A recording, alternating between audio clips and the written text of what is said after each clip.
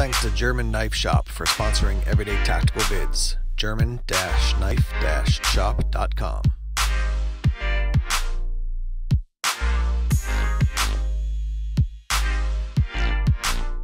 Hey, what's up everyone? Tim here from Everyday Tactical Vids.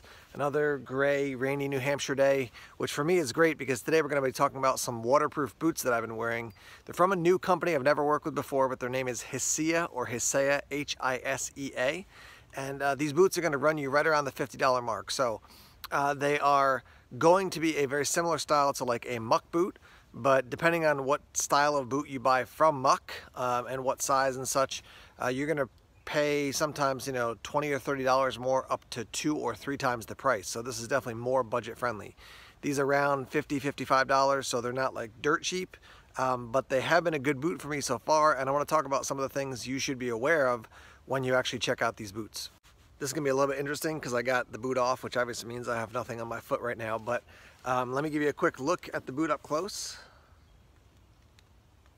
So basically, like a lot of these boots, you've got neoprene up top and then rubber on the bottom.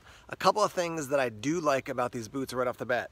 So on a pair of muck boots that I have, basically the sole right here is, I don't know if it's completely separate and then added on, but the where it is basically connected, because when you take your boots off, often what people do is they put, if this is my left foot here, I take my right foot and I put the toe of my right foot here as I pull the boots off. On my muck boots, that little section is starting to peel off. This looks to me like it's one piece of rubber all put together, but already I can tell you that it looks more durable and feels more durable than my muck boots. I do like the muck boots, but that's a problem when that section starts to obviously peel off. You can see how high the rubber goes. These are almost about 17 inches tall total from the bottom up to the top.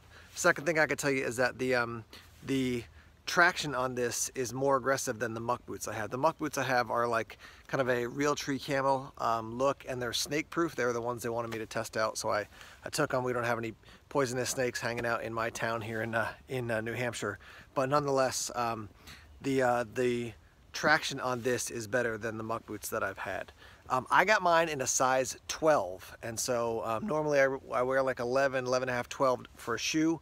I got these a little bit big. I will tell you that I got them big because I thought oftentimes if you're getting boots from overseas, the sizes seem, if you get like an extra large in a shirt, it feels like a large. So I got these in a 12, and they actually are probably a little bit bigger than a 12 in my estimation. So I wouldn't have gotten an 11, I probably would have gotten 11.5, but they are comfortable. These are the type of boots that I'm gonna wear, if I'm taking a short hike to a spot to go fishing, or I'm hiking out into the woods a little bit and I'm gonna just hang out and chill out in my hammock, or shoot some videos, whatever. None of these boots that I've ever worn of this general style are boots I'm gonna wear hiking for 5 miles into the woods. I just don't find them as comfortable as like a full lace-up boot. They're definitely great to put on quickly, but I wouldn't use them as a boot I'm gonna hike any type of distance in. And I would say the same thing is true for this as well. What I can tell you, a couple things to be aware of, is that this part of the boot right here, maybe on with some other companies, this will be a little bit lower, and so it'll kind of be more snug to your foot. I can tell you that between like the top of my foot and this, there's a little bit of space, and so when you walk, these can kind of smush over a little bit.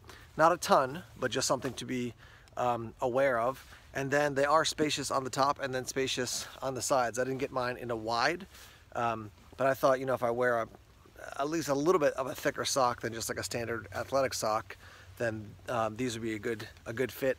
They are a little bit bigger than I expected, but nonetheless comfortable. I have gotten these up to the neoprene. They're sealed well, haven't had water seep into these. One of the things, as the rain comes down more and more here, one of the things that you'll see in New Hampshire is that because there's a lot of beaver activity, there's a lot of like scrap wood that they've eaten or chewed the bark off of on the edges of ponds or rivers. So when you step in there, you step in and then you sink down pretty quickly because you kind of break through that stuff. So you got to be careful. But pretty quickly you get up higher on a boot, and I was actually walking around today with these on and no issues whatsoever. Show you inside real quick. I mean, you can't see a whole lot, but it is neoprene inside. You do have the little pull tab. A little bit interesting that the pull tab runs inside as opposed to basically coming up and being stitched on the outside, but you pull them on, you pull them on, and you can just basically tuck that down in. They haven't bothered me, they haven't made me uncomfortable at all as I've worn them. So when I'm looking for a pair of boots, you know, it's about price, it's about functionality, and it's about comfort. That's a big thing. I haven't ever gotten a pair of these style of boots from any company that have been particularly uncomfortable.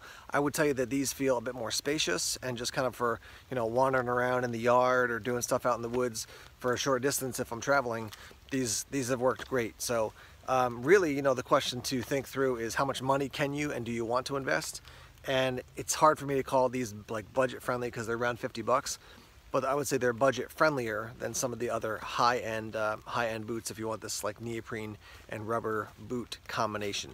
So I haven't had these boots for like 6 months or anything, but in the amount of time I've worn them and what I've done in the outdoors, they've worked well. So I'm going to report in and let you know, in the future about longer term use, and tell you if I've had any issues or what I like or don't like about them. But so far, a more budget-friendly version of some of those high-end boots, and they've worked well. You'll probably see more of these in the spring and summer as this year goes on. And yeah, like I said, I'll report in both on YouTube and then also on other social media. Every once in a while, I'll just put a post out there and say, hey, follow up with this item, it worked great, or follow up with this item, here are some challenges. So links down below in the description section, and if you use Amazon to purchase these with the links I put up there, you're going to help to support the Everyday Tactical Vids channel. So thanks in advance for that. On that note, I'd be interested to hear from you guys. What are the boots that you wear outside? If you wear lace-up boots, let's hear about those. If you wear boots like these, I'd like to hear what you wear, how much you spent, and what you like about them or what you would change. So let's get that conversation started in the comment section. Thanks as always for checking out the videos here on YouTube. Please subscribe to Everyday Tactical Vids if you haven't done so already. Like us on Facebook, follow us on Twitter, check us out on Instagram, Tumblr, and Vero as well. More videos coming soon. Take care.